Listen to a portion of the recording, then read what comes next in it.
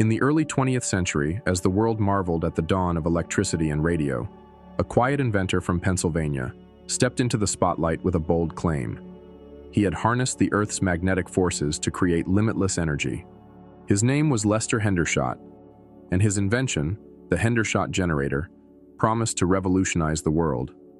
This is the story of a man whose vision captivated imaginations, sparked controversy, and ended in tragedy. A tale of genius, ambition, and the high cost of challenging the established order. Lester James Hendershot was born in 1899 in Hyndman, Pennsylvania, a small town where ambition often outstripped opportunity. From a young age, Hendershot was drawn to the mysteries of electricity.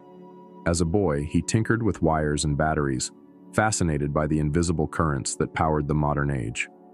With little formal education, he relied on self-study and an insatiable curiosity, poring over books on physics and engineering. By the 1920s, Hendershot had become a skilled mechanic and electrician, working odd jobs while dreaming of a breakthrough that would change the world. It was a time of boundless optimism in America. Radio was king, airplanes were taking flight, and inventors were hailed as heroes. Hendershot, now in his 20s, saw an opportunity to join their ranks. Inspired by pioneers like Nikola Tesla, he became obsessed with the idea of free energy, power drawn not from coal or oil, but from the Earth itself. He believed the planet's magnetic field could be tapped to generate electricity without fuel. This radical idea would define his life's work and set him on a collision course with the energy industry. Lester Hendershot's fascination with aviation, sparked in his youth during the early days of flight, played a pivotal role in shaping his inventive pursuits. He had taken up flying in 1925 and became particularly intrigued by the navigational challenges pilots faced, especially the limitations of magnetic compasses, which were often unreliable in the vibrating, metal-laden environment of an airplane. Inspired to improve aviation technology, he set out to design a more efficient compass that could better harness the Earth's magnetic field.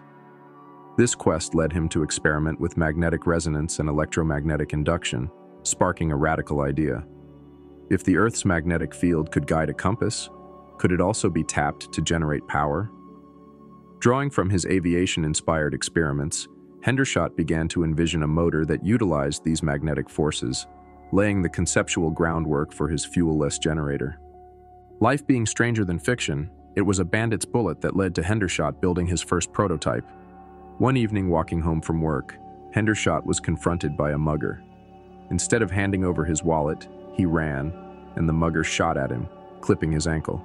During his time recovering at home, Hendershot passed the time building a model airplane for his son. The boy wanted the propeller to spin, which got Hendershot thinking about his fuelless motor idea. He constructed a small motor with a specific coil configuration.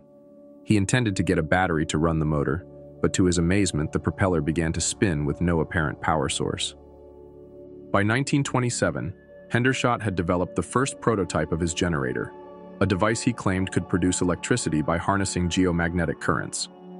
The Hendershot Generator was an odd contraption, a jumble of coils, capacitors, and magnets arranged in a seemingly haphazard design. Yet, when Hendershot demonstrated it, the results were astonishing. Witnesses reported that the device powered light bulbs, radios, and even small motors without any visible power source. In the spring of 1928, the Hendershot Generator captured the attention of the famed aviator, Charles Lindbergh, during a secretive demonstration at Selfridge Air Force Base in Michigan. Lindbergh, a mechanical enthusiast with a keen interest in pushing the boundaries of flight, was intrigued by Hendershot's claim that his fuelless generator could harness the Earth's magnetic field to produce electricity. Reports suggest Lindbergh witnessed the device powering small appliances and a model airplane, sparking visions of aircraft that could fly longer distances without the weight of fuel. While Lindbergh's involvement was downplayed to protect his public image, his associate Major Thomas Lanphier insisted he had no financial stake. Still, the aviator's presence at the test fueled speculation. The generator's inner workings were shrouded in mystery. Hendershot claimed it operated by aligning with the Earth's magnetic field, using resonant frequencies to draw energy from the atmosphere. To skeptics, his explanations sounded like pseudoscience, but to supporters, they were the words of a visionary. Hendershot guarded his designs closely, fearing theft by powerful corporations. This secrecy, while protective, would fuel doubts about his credibility. Newspapers hailed Hendershot as the next Edison, and he received offers from companies eager to commercialize his invention. But with fame came scrutiny. Scientists demanded rigorous testing, and energy companies, wary of a device that threatened their profits, began to question its legitimacy. As pressure mounted, Hendershot's life took a darker turn. He claimed to receive threatening letters and phone calls, warning him to abandon his work. In one chilling incident, he alleged that a group of men visited his home, demanding his blueprints. Hendershot's paranoia grew, and he became increasingly erratic, refusing to share technical details even with potential partners. His demonstrations, once public spectacles, became rare and tightly controlled. Rumors swirled that the generator was a hoax, powered by hidden batteries or sleight of hand. Yet those who witnessed it, including credible engineers, insisted the device worked as claimed. By the early 1930s, Hendershot's fortunes had plummeted. The Great Depression gripped America, drying up investment for speculative projects. His refusal to collaborate with mainstream scientists alienated potential allies, and his cryptic explanations frustrated the press. In 1930, a disastrous demonstration in New York ended in failure when the generator mysteriously stopped working, leading to accusations of fraud. Hendershot claimed sabotage, but the damage was done. His reputation in tatters, he retreated to Pittsburgh, where he struggled to support his young family. The strain of his work took a toll on Hendershot's health and psyche. Friends described him as a man haunted by his own vision, convinced that powerful forces were conspiring to suppress his invention. He spoke of government agents and corporate spies, and his once optimistic demeanor gave way to bitterness. In the mid-1930s, he suffered a nervous breakdown, exacerbated by financial hardship and relentless criticism. Yet, even in his darkest moments, Hendershot never abandoned his generator. He continued to tinker in his workshop, refining designs and dreaming of a comeback. In the 1940s and 1950s, Hendershot made sporadic attempts to revive interest in his work. He collaborated with a small group of enthusiasts, including his son, Mark Hendershot, who later championed his father's legacy.